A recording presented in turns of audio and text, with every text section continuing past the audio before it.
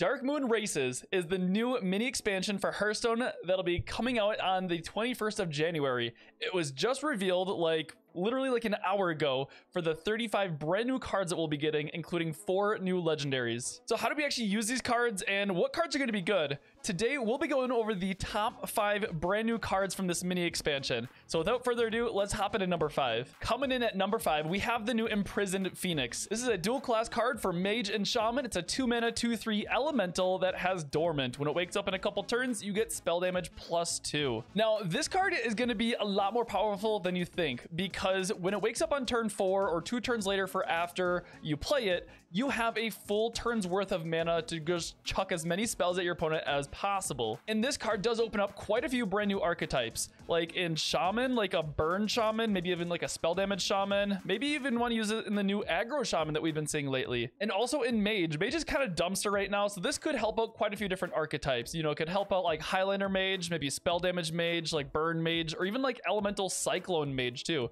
Because this is an elemental, it does activate the elemental allies. And another cool combo you can do with this is when you play it on turn 3, it wakes up just in time for you to play Ross, which is yet another dual class Mage and Shaman card. Not to mention, this is just busted with Cram Session. So for 2 mana, you get to draw 3 cards when this wakes up. And most of the time with Mage or even Shaman, you're not really doing anything on turn 2 anyways. Maybe you're playing like a Cage Mesh Custodian and Shaman, or maybe you're playing like an Astromancer Solarian and Mage. But for the most part, you're just like hero powering anyways. So you might as well play this. Coming in at number 4 of the top 5 cards for the mini expansion is Nitro Boost Poison. So this is also another dual class card for Rogue and Warrior, where you get to give a minion +2 attack, and if it's corrupted, you get to give your weapon +2 attack. Now, this is only 1 mana, so this is crazy easy to corrupt. Like anything for 2 mana corrupts this, then you can just play this on 3, which oftentimes you're playing a weapon in Warrior. Maybe in Rogue, you just want to like hero power and play this, and then you get the attack on a stealth dude, plus maybe you boost up your hero power's weapon. So for just 1 mana, this is incredibly versatile, and it pushes a lot of damage. It's pretty much 4 damage guaranteed right away, and you might even be able to push even more if like the minion that you buff up sticks around, or if you get like a couple weapon swings on this as well. But yeah, just the fact that this is 1 mana just makes it pretty busted.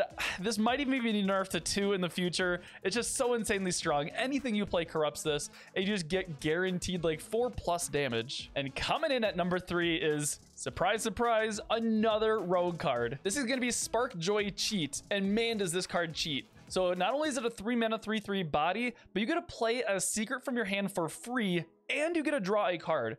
So for 3 mana, you're getting 5 mana out of it, and you're drawing a card. That's just insane. So this card by itself could seriously push Secret Rogue over the edge into a tier 1 archetype. I mean, Secret Rogue is already pretty good. It was just a little step behind like Combo Rogue or Miracle Rogue, but now Secret Rogue could be the deck. And coming in at the second most powerful card of this set, we have Backfire. So this is a Warlock card for 3 mana. You get to draw 3 cards, and you get to damage yourself by 3. Now, I said you get to damage yourself by 3 because oftentimes if you're playing like a Zoo Warlock, that's a benefit because you can make use of that with like Dark Glare to regain a mana. So all of a sudden this is a 2 mana draw 3, and it also has like Flesh Giant synergy and whatnot. I mean, synergy aside, 3 mana draw 3 is just absolutely insane. You might even want to run this card in like quest decks or even like a control deck. You know, 3 mana draw 3 is always good, and it does refill your hand for like a Dark Skies. Oftentimes, like on turn 3, you're just tapping as a control Warlock anyways,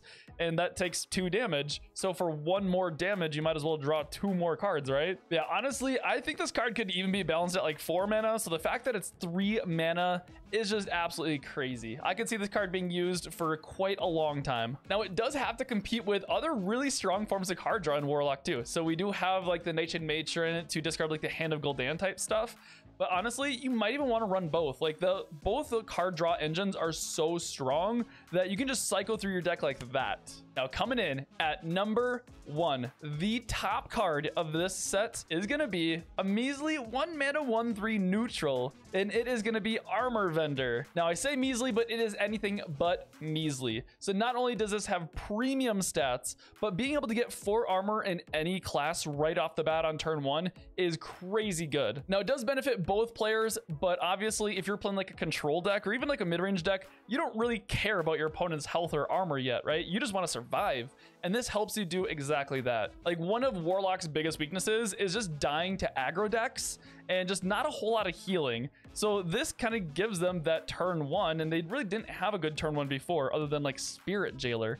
So you might as well just gain, 4 health off the bats. If you top deck this card like in the mid to late game, it's still getting 4 armor for you, which is always good in any kind of slower deck. Yeah, this card right here could be absolute meta defining to allow some of those slower decks to reach their late game potential, and who knows, maybe it even brings the old gods back into play as well. A couple of honorable mentions that were close to making the cut for the top 5. We have the Imprisoned Celestial, the new Paladin Dormant dude. It's a 3-mana 4/5 Dormant. When it wakes up, it gives all your minions Divine Shield. This could be really strong if you play this on 3, wait a couple turns, and then maybe even drop like an Aldor Truthseeker on 5, so that way you get both of those dudes Divine Shielded up. And it's also like really important in like Pure Paladin too, because Pure Paladin really wants to get ahead on board and snowball, and always make sure that they have a minion on board that sticks around so that it can buff it up with like a Blessing of Authority.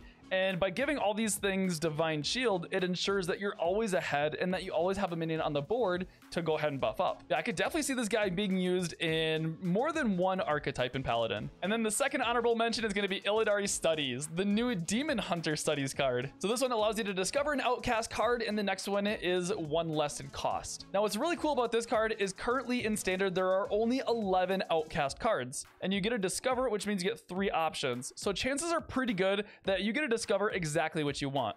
Like, imagine playing this on turn 6, hoping to find like a Skull of Gul'dan.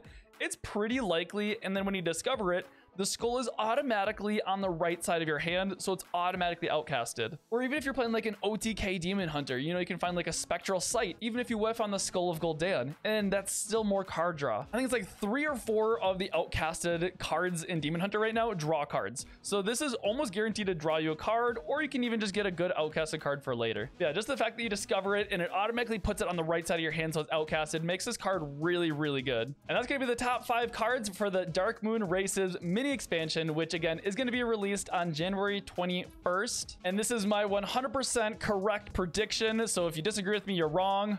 I'm just kidding. Let me know down below in the comment sections of these 5 cards which ones you agree with or disagree with, and also let me know which one of these 5 cards you're most looking forward to playing on Thursday. Also, if you're new to this channel, I do make boatloads of off-meta decks, and I talk a lot about deck building. So if you like that kind of a thing, then hit that subscribe button and ring that bell notification to make sure that you catch my next video. I'll see you in the next one. Stay funky.